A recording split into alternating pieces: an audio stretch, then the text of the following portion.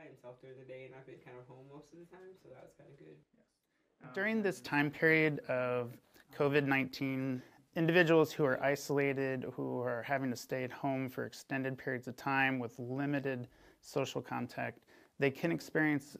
elevation in stress, anxiety, and so there are some online resources, whether it's an app or web page, that could give them some assistance, ideas to help reduce that stress and anxiety.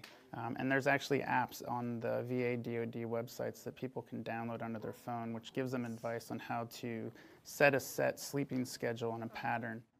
Our bodies like routine throughout the day, waking up at the same time every day, eating healthy breakfast, getting exercise as best you can given your circumstances, things like that.